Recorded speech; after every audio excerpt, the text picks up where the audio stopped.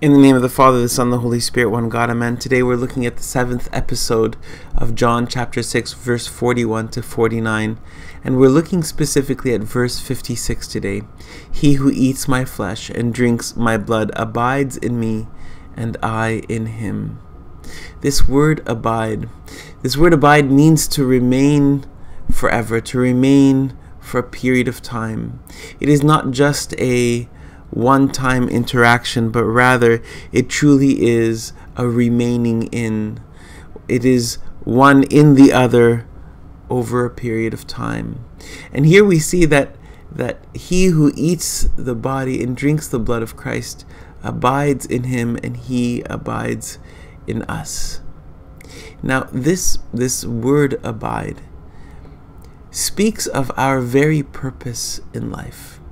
Our very purpose in life is to be in loving union with God, to become one with him, for him to be in us and we in him, that we may decrease, that he may increase, that this loving union be manifest in our lives in everything that we are and that we do. This whole movement of the incarnation of Christ, where the Word of God became flesh, and the Greek truly says in John 1:14, and dwelt in us, not just among us. The translation is among us, but the Greek says and dwelt in us.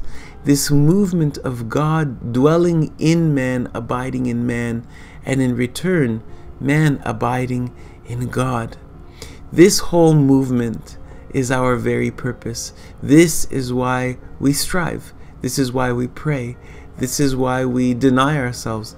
This is the very aim of the kingdom, is for me and my beloved Lord, for you and your beloved Lord, to abide in each other. It is no mystery that he would say, he who eats my body and drinks my blood, I will abide in him or in her. It's no mystery. It's obvious. It's a very straightforward equation. Even when one consumes something, it is in them. But he says, before I will abide in them, he says, when you eat my body and drink my blood, you abide in me and I in you. How is it that if we consume the body and blood of Christ, how is it that we then abide in him? It is he that we're taking in. And the imagery of Saint Cyril and Origen and many others comes to mind is the imagery of fire and iron. And if you put iron to a flame, it takes on all the properties of the fire. It takes on the property of heat and light, and yet it remains iron. And it is the same when we receive Christ, the incarnate God, into us. We say in the liturgy that his humanity never parted from his divinity, not for a moment nor a twinkling of an eye. So if his humanity never parted from his divinity, or his divinity never parted from his humanity for a single moment, then his divinity does not part from his humanity as we consume him, as we consume his body and his blood. And so we receive Christ. We receive, as St. Peter says, we become partakers of the divine nature in the Eucharist. God comes to make his home in us.